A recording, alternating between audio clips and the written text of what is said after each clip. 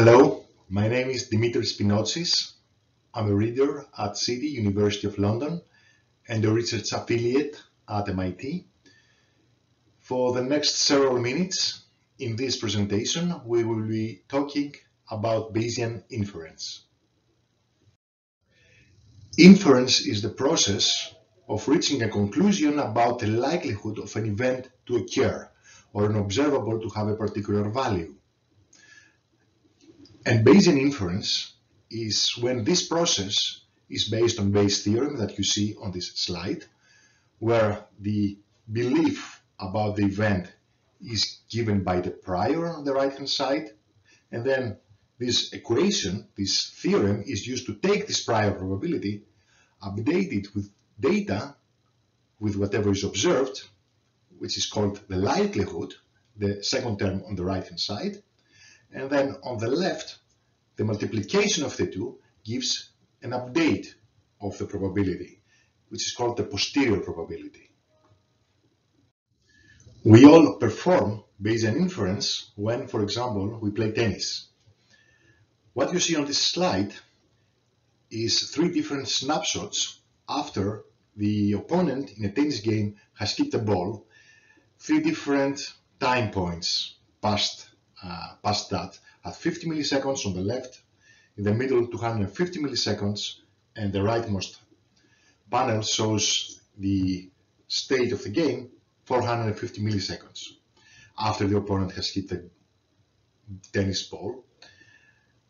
So when we play tennis and we need to receive the ball in our part of the court and hit back and respond, we are forming a prediction about the location of the tennis ball. And this prediction, this belief about where the ball will be, is the result of two things. Our prior guess, which is based on, for example, what time of the day it is, how the weather looks like, how well we know our opponent and what are their tactics, perhaps how much light there is around. Is it day, is it night, is it windy? So all these form our prior beliefs. But then, once the ball starts coming closer to us, we have sensory data, we have likelihood formed, and we combine our long-term predictions with on-the-fly estimates of the position of the ball. So we combine, in other words, the green ellipsoid that you see on the slide here, which is the prior, with the likelihood, which is the red ellipsoid, and this combination follows Bayes' rule and yields a posterior estimate, an update based on sensory evidence, which is the ellipsoid with the thick dark lines, black lines in particular. Now this is the prior that goes into our next prediction. At 250 milliseconds in the central panel, the prior of that second snapshot is the posterior from the earlier time point. This is something called Bayesian belief updating. So the posterior from the past, as you can read at the bottom of the slide, becomes the prior for the future, so it becomes the new green ellipsoid that is combined now with the new red ellipsoid, the new sensory data or likelihood, and gives a new posterior, and so on. So in general, when we try to respond to the opponent hitting the ball, we employ green and red ellipsoids, so the prior experience with sensory evidence, and we do that in an iterative fashion over time, over and over again. Interestingly, we use Bayesian inference not only when we play tennis, but also to make our neurons fire, according at least to some theories like predictive coding and the Bayesian brain theory. We will not go into more details here. I just wanted to highlight that the Bayes' theorem and Bayesian inference lies at the heart of how we might be perceiving the world in the context of these theories. So predictions and likelihood are again combined using Bayes' theorem in the context of these theories to calculate errors and then minimize them. So in this setting, the goal is to come up with efficient models of the world, models that best predict sensory input, and through exactly the same iterative process that we saw earlier in the context of a tennis game, come up with stable neural representations. Our focus today, however, is Bayesian inference and a basic mathematical introduction to its use. So let's start with simple stats that we all are familiar with, like correlations. So a few years ago, there was this interesting title for a news piece at the BBC News website. Does chocolate make you clever? On this slide, you see the graph from the paper, where on the vertical axis, we have the number of Nobel laureates per 10 million inhabitants, and the horizontal axis is the chocolate consumption in each country. And there is a clear correlation between the country's annual per capita chocolate consumption and the number of Nobel laureates. That's interesting, I guess. And the reason that is interesting is because it seems, according to this study, that eating more chocolate improves the nation's chances of producing Nobel Prize winners, according to this simple correlation. So the question here is whether eating more chocolate increases the chances of obtaining a Nobel Prize. And there is no way to answer this question using deductive logic. It's all about hypotheses and estimates and probabilities. So there is a clear distinction here between what the presumption is, eating chocolate, and what the possible hypothesis or conclusion might be, which is getting a Nobel Prize. And this is a sort of probabilities that we're after in many cases in real life or experimental science. And this is what Bayesian inference allows us to calculate. Bayesian inference is based on probabilities, so let's take a step back now and revisit the mathematical notion of probability.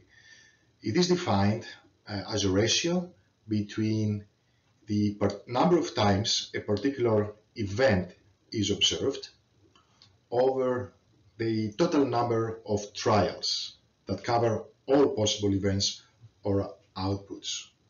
So when you have a dice, for example, as we all know, the probability of getting 1 out of 6 sides is 1/6, or if we flip a coin, the probability getting heads or tails is 50%. As simple as that. And another way to write the same mathematical definition a bit more rigorously is by including at the beginning the limit when the number of trials n goes to infinity. So to mathematically define the probability, we need to assume that we have repeated the experiments an infinite number of times. But of course, practically, this is not possible to do. And sometimes we only have one trial that we can really carry out when, for example, we are thinking about the probability of raining or snowing tomorrow. So what happens then? It turns out we can define two kinds of probabilities. One, following what we just said, the fact that we assume a certain experiment is repeated an infinite number of trials, and in this case, the probability of a certain outcome quantifies the variability in the expression of these outcomes. This is the so-called frequentist probability, so it's the frequency of a particular outcome or event in an infinite ensemble or number of trials. There is also the Bayesian probability that underlies, as you might guess, Bayesian inference. And this is a different kind of probability where, crucially, we have the distinction between premises and conclusions. Remember the example with the chocolate and the Nobel Prize winners? Same thing. So in this case, the probability quantifies uncertainty. How uncertain or certain are we that a certain conclusion or hypothesis will be true based on some assumptions or premises? That's the Bayesian probability. Probabilities, both frequentist and Bayesian, are defined over something called random variables. So random variables are functions that assign a real number, in this case the probability, to its outcome in a sample space that here on this equation is noted by omega and is associated with a random process. If this sounds a little bit complicated, it's very simple, considering, for example, flipping a coin. Flipping a coin n times, 1,000 times, is a random process. And then the sample space omega, in this case, as you might already know, is heads or tails. So what the outcome of its trial, its time we flip the coin, will be is a random variable. And then there is a mapping that takes this heads and says it's 50% probability for heads and 50% for tails, and this is a real number, of course, which is noted by this funny capital R, which is a set of real numbers. And you can have continuous or discrete random variables, and one particular example is the connectivity in brain circuits. This is exactly the sort of random variable we have in applications like dynamic causal modeling. The connectivity in a brain circuit, or how, let's say, the frontal areas talk to parietal areas, for example, are random variables, and we can define probabilities of certain connections over those random variables. Often when we have brain data that on this slide are denoted by Y, we want to use this data, solve the inverse problem, this is exactly what DCM, for example, does, and get theta, which is the brain connectivity. What you see here is not the random variable, but the Bayesian probability defined over this random variable theta, given, this is what the vertical line is, given Y. And this, what it says here is that the distribution of this probability is normal, that's what you see on the graph, with mean mu and variance sigma square, and the probability is on the vertical axis. The reason this is Bayesian is because, if you remember, Bayesian probabilities always have some premise and some conclusion. So here the conclusion is that I have this particular value for brain connectivity theta, and the premise is that I have inferred this value using brain data Y.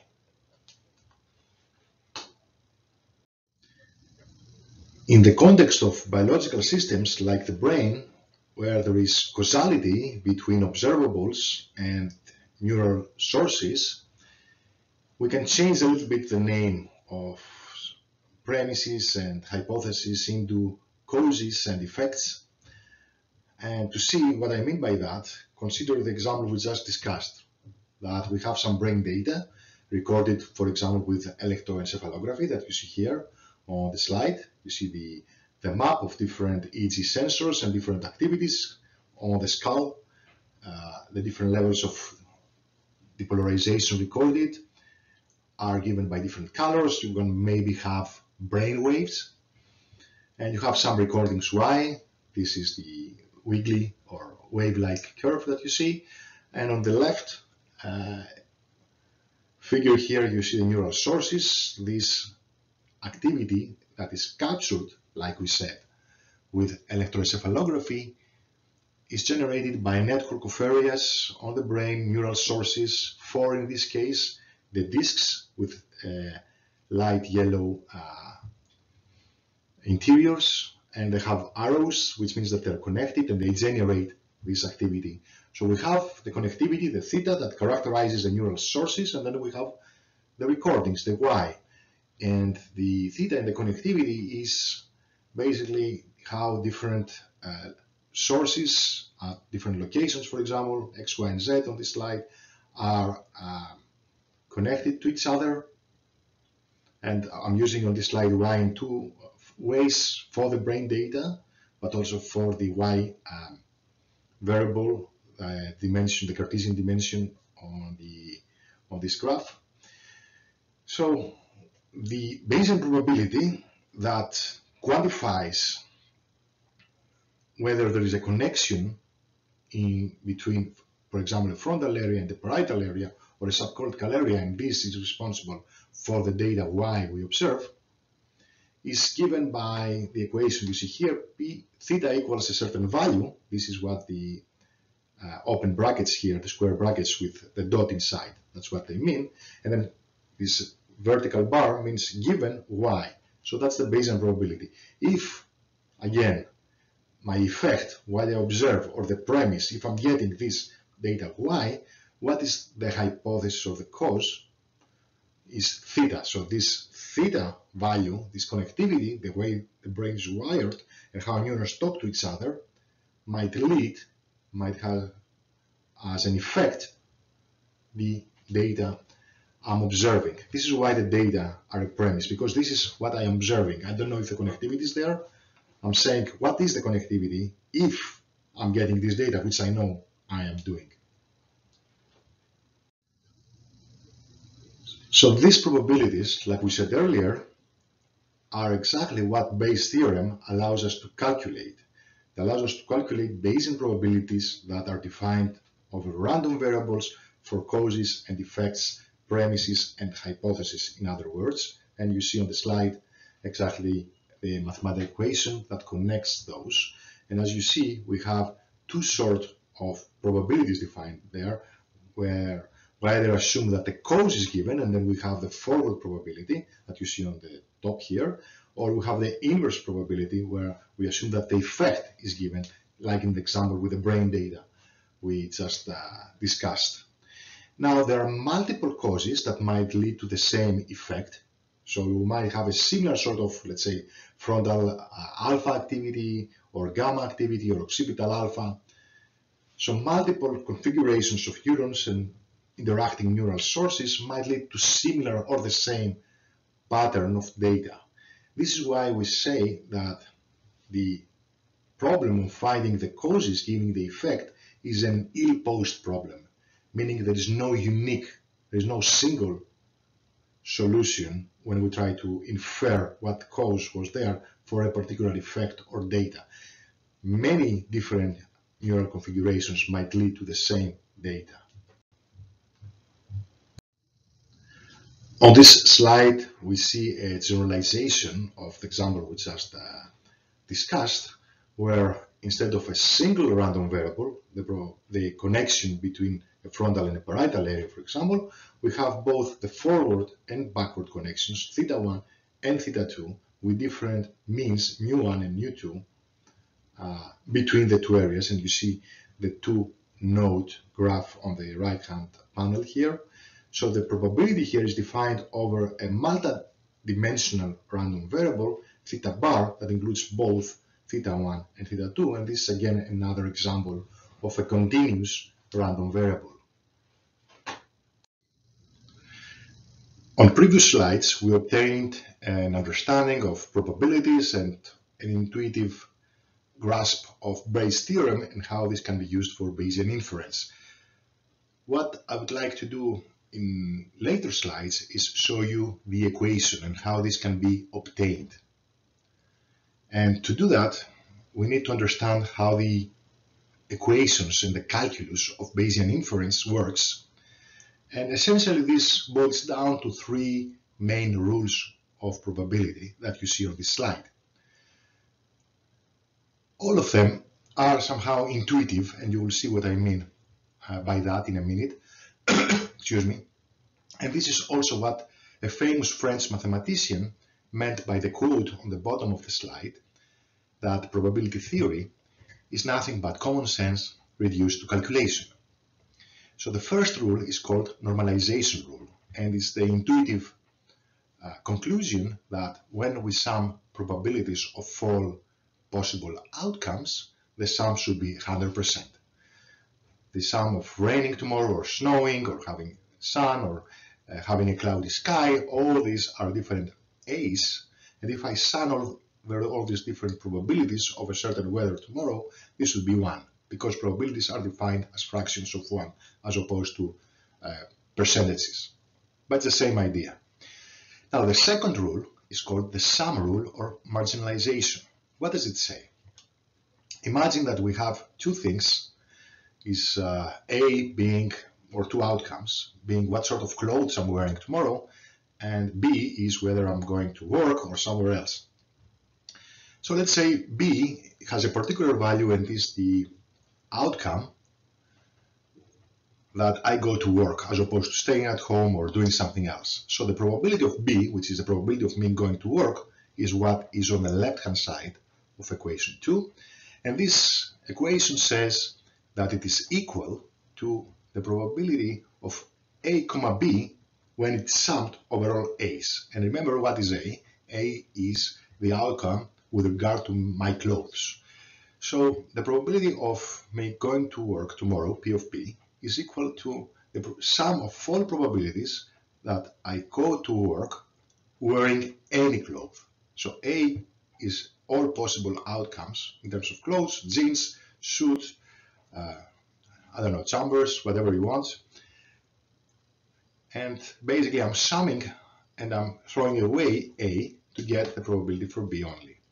The third rule, again, gives a different expression with regard to the joint probability A comma B, and what it says is that this is equal, we read the equation first, to B, the probability of A, vertical line means given B, times the probability of B, and alternatively is the probability of B given A times the probability of A.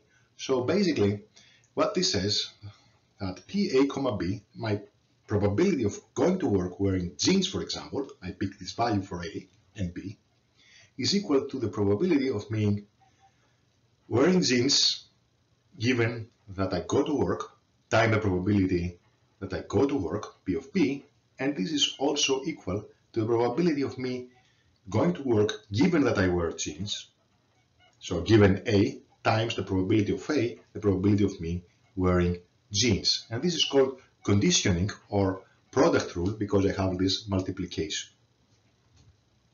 So let's keep this in mind, these three rules.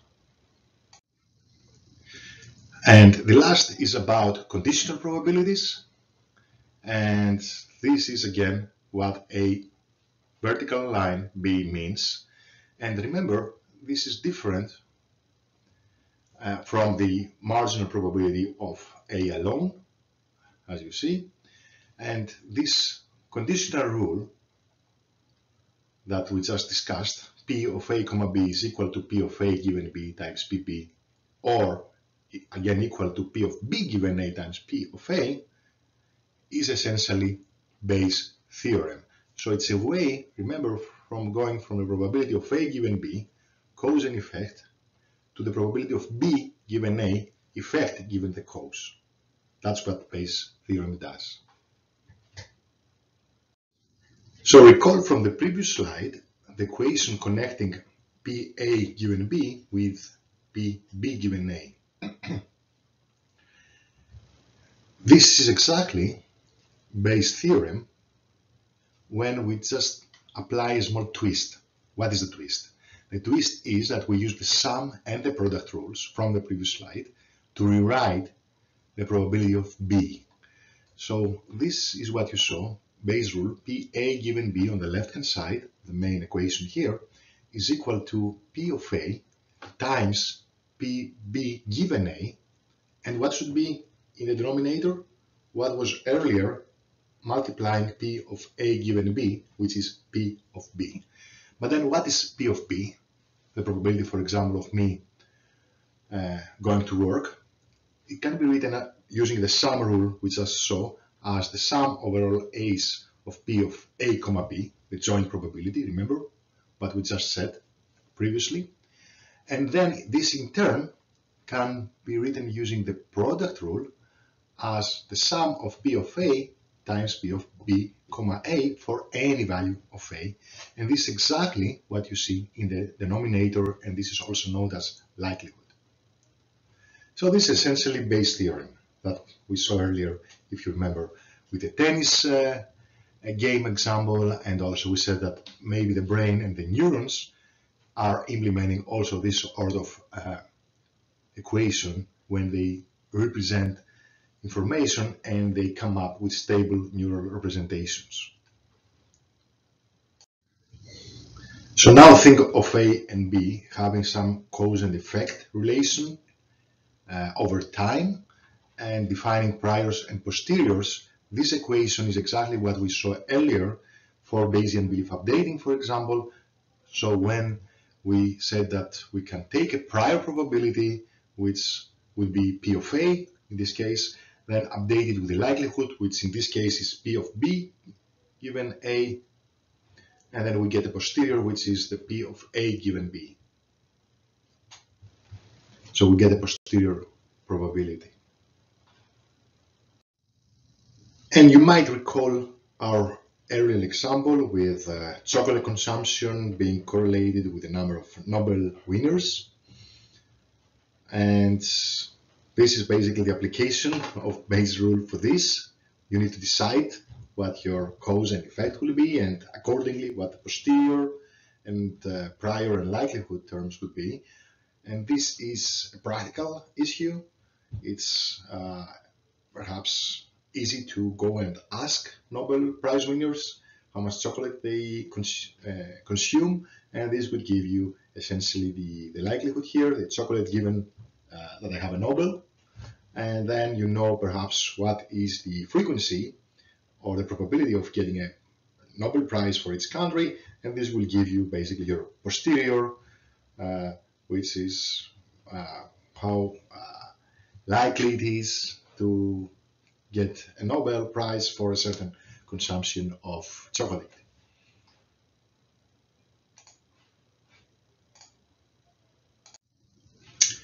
So with this, we're coming towards the last part of the presentation, which has to do with essentially applying Bayes' rule using the SPM software.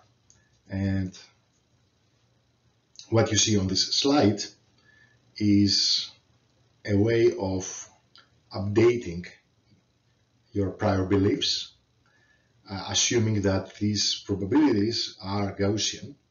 So you have normal densities and you have only one variable here, and the variable is essentially beta, a certain level in your model that tries to explain your data y, and there is some random term, some random noise, could be observation noise, that is denoted by E. So the equation is that your measurements y are equal to some beta parameter plus a variation around this. So let's think about temperature, for example, in this case, where what you record is, with your thermometer, is an approximation of the real value out there with some small error that relates to your measurement device, and the error is E. So what you want to do here now is using your recordings, get a value for your posteriors, essentially. So your posterior mean, it turns out, if you apply Bayes' rule here, is the precision-weighted combination of the prior mean and your data mean, the likelihood.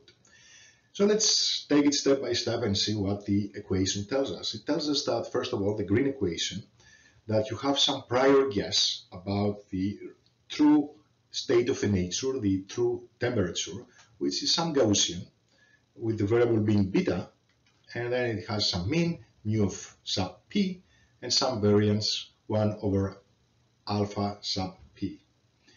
And then, of course, you have your likelihood term, which is denoted in blue, and this is another Gaussian, and again, these are assumptions, of course. But you could do it for some observer. You can say, I'm observing something with a certain mean and certain uncertainty that is given by the variance. So the probability of getting a measurement y, given that the real value of the temperature is beta, is another Gaussian over y, this is the blue box, with mean beta and then variance 1 over alpha sub e. And the variance is the variance of the noise term, e. And this is your measurement, right? Because this is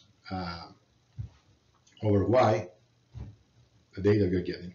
And then based on your prior belief about the temperature and your data, you can use Bayes' rule to get the red Gaussian, and this will be another Gaussian. So what is the probability that the real temperature is beta, given that you observed, you recorded some value y?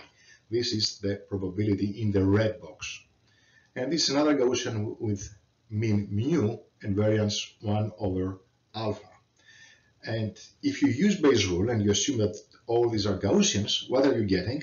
You're getting the results in the black box, where you have an expression for the variance in your posterior, alpha, is the sum of the two variances of your prior variance and of your noise variance, A sub E plus A sub P. And the means is, like we said, this precision-weighted combination of the prior means. So mu, the last line in the black box, is 1 over alpha, this is the precision that weights, and then parenthesis A sub EY plus A sub P mu P. So essentially what the observation and Bayes' rule allows you to do is to take your green Bell or Gaussian curve, and based on your recordings, the red curve, the blue curve, the likelihood of get a posterior estimate for the temperature, which is given by the red Gaussian. On the previous slide, we applied Bayes' rule, and using pen and paper calculations that I didn't show, we obtained the posterior distribution starting from the prior and the likelihood. On this slide, I'm going to use a similar example in the sense that the mathematical equation is very similar to what we just saw, and consider the general linear model, and then use SPM to show how the software can compute the posterior distribution in this particular case using variational Bayes, a particular algorithm.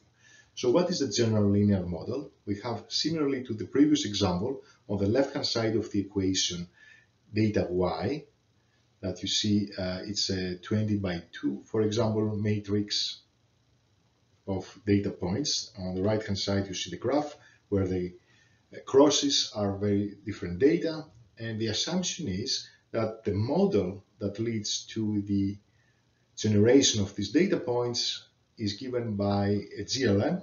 So it's X, the design matrix, times some parameter beta, and it's actually a vector, so it has a bar on top, plus a random term epsilon for noise, similarly to the E that we had in the previous equation on the previous slide. So here we have two coordinates for our data because they are on the Cartesian plane, the X coordinate and the Y coordinate, and these both form the Cartesian coordinates and get into the vector Y, our data vector.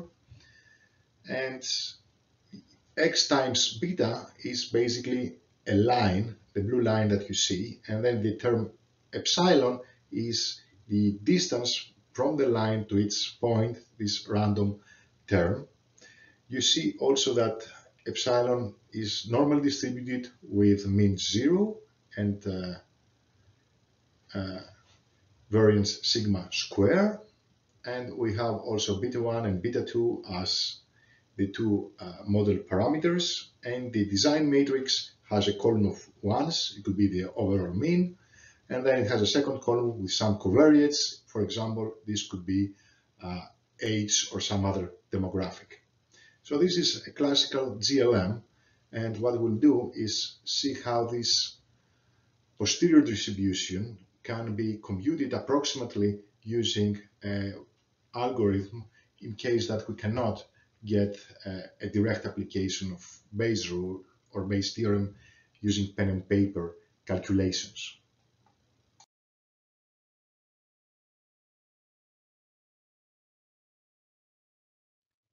So recall that the posterior following Bayes rule is given when we know the prior and the likelihood. So this slide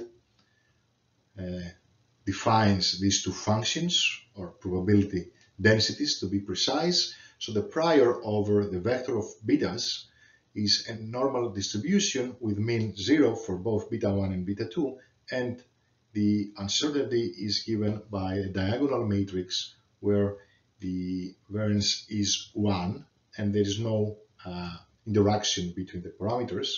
The likelihood term is what you see on the top line. Y given beta bar is again a normal distribution with mean given by the linear term, the design matrix times beta bar, and variance matrix sigma, where sigma square is on the diagonal for its data point. So simply what this says is that our predictions for the data, the model is x times beta bar, the linear term as always, and the uncertainty follows a normal distribution with variance equal to sigma square. We could do pen and paper calculations and compute the posterior in this case, because again we have normal densities. We'll do it differently here, like I said, because this approximate way that we will use using the software, using SPM, can be used also not only in linear models but also nonlinear models. Recall, what do we want here? We want the posterior, and the posterior is given by Bayes theorem, which is what you see on the top here. P. So we want the posterior density P for beta bar given Y, and this is equal to P of Y given beta bar times P of beta bar over P of Y, where P of Y, remember, can be given using the sum and the product rules as the integral or the summation of P of Y given beta bar times P of beta bar when I marginalize over all possible betas. So this is a simple application again of Bayes rule, now using an algorithm for approximate Bayesian inference, which is called variational Bayes. Calculating the denominator in the case of nonlinear problems, not for GLMs here, but in more general cases like dynamic causal models, where we have biophysical neural networks. So in those cases, it's tricky or challenging to marginalize out the parameters from the joint density and get P of Y. So I get this evidence integral. And in those cases, we use approximate inference or variational inference algorithms, where the term variational is there to denote that we use some variational densities to approximate the posteriors. So we have this density Q of beta, which is approximately the posterior when we, for example, fix the parameters or the hyperparameters if we're using variational Laplace. Another change we make is that we talk about the log of Py to make the computations easier, and this is approximate model evidence is called, or free energy that you might have heard in the context of dynamic causal modeling or even predictive coding. We won't have time to go into too many technical details here. The main thing is that we have an algorithm for computing the model evidence and its approximation, and the lower bound of this is called free energy and is very useful, for example, for model comparison, as you will see in the DCM lectures. On this slide, we have a summary of the equations we want to solve. We want to find the posterior given by Bayes rule. Again, the challenge is that we cannot calculate with pen and paper as we did earlier, and the main problem is finding the integral in the denominator. the model evidence. In the case of nonlinear problems, this is intractable. It cannot be computed explicitly. So to do that, we do two things. We take the log for mathematical convenience. So we calculate the log p of y, and we find a bound which is called free energy. And this is something used, for example, in dynamic causal modeling for model comparison, for finding neural architectures or alternative neurobiological mechanisms that might be generating brain data. And this approximation to model evidence is denoted by tilde, this approximate equality, and is called free energy. Is the F that you see on the bottom at the right hand side of this slide. So approximate Bayes inference is implemented in SPM by a couple of different routines. The main one is what you see at the very end on line 24 on this page, SPM and LSI, nonlinear system identification for inference, basically, underscore GN for the particular variant of the variational Bayes algorithm used here. So this is what it will implement Bayes' theorem, and this needs some arguments in a certain way. So we need to define, going from bottom to top, for example, the model. So the integration scheme m.is, which, as you see on line 20, is X, our design matrix, times P. P is the parameters we're using. Another way to say parameters here is betas. So we have the model on line 20. It's a general linear model in the case we're considering. It could be a dynamic causal model, for example, in DCM applications that you will see later.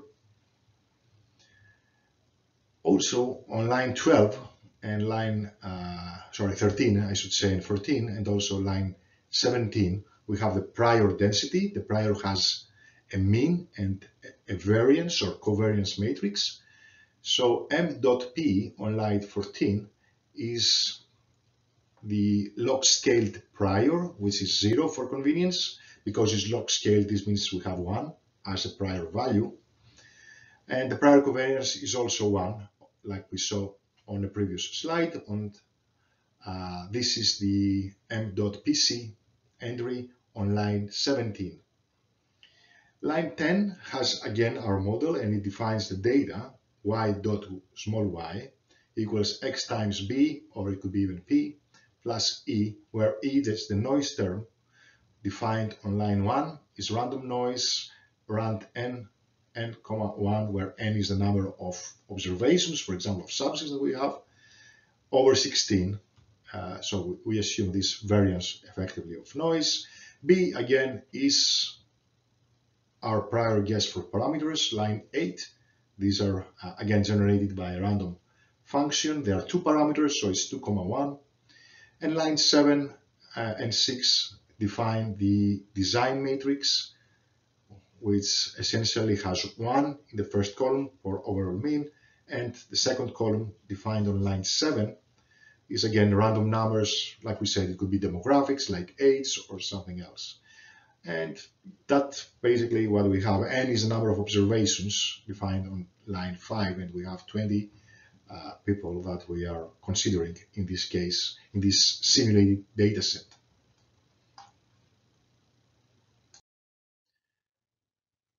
On the last line, from the previous slide, we saw what the outcomes of the SPM and LSI GN routine are. Remember, this routine implements variational Bayes, so it allows us to implement Bayes' theorem in a numerical way when we cannot do pen and paper calculations, like I said a couple of times. And the outputs are the posteriors for the beta, for the model parameters, and also the free energy. So once you hit the button and you run this code, in the command window, you see these outputs. So you see, first of all, that you're implementing the EM algorithm. This is another way to call variational Bayes. particular flavor called expectation maximization. You have different steps because this is applied in an iterative fashion. And so you have step 1, step 2, step 3. You see the number on the left-hand side of the screen in the command window. And you see also the values of the approximate model evidence called free energy for each step. So you see that, for example, in the beginning, you start from some sort of baseline 0, and then in step 2 is 1.156 e to the plus 1, etc. And you have also the change of the free energy for each iteration and its actual value. These are technical details that we don't need to worry too much about.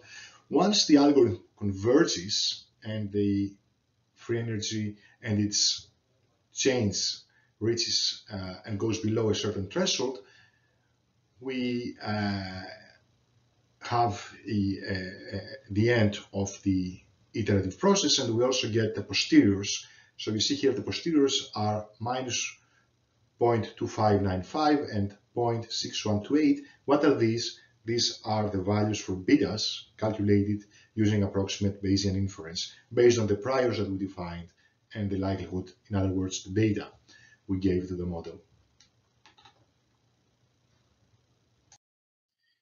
The second thing that pops up once you see you hit the button, you run the code that I showed earlier, besides the outputs in the command window, is the SPM window with some graphics. There are two plots, one at the top, another at the bottom. The top plot has the data and the model prediction, and you will see that the solid line converges for its time step to the dashed line. So the blue and the red in this case coincide after step 14. At the bottom plot, you see the posterior values for the beta parameters, and you have two bars because you have two betas, and the blue bars here is a deviation from the prior value for each of the two. So essentially, this is your posterior depicted in a graphical manner. So the summary here is that for nonlinear models like dynamic causal models or any model of your choice, you can use SPM and nonlinear identification algorithms to implement approximate Bayesian inference. This brings us to the end of this presentation, and I'd like to thank you all for your attention, and also thank colleagues that are listed at the bottom here for previous versions of this talk. Hope you're enjoying the course. Bye.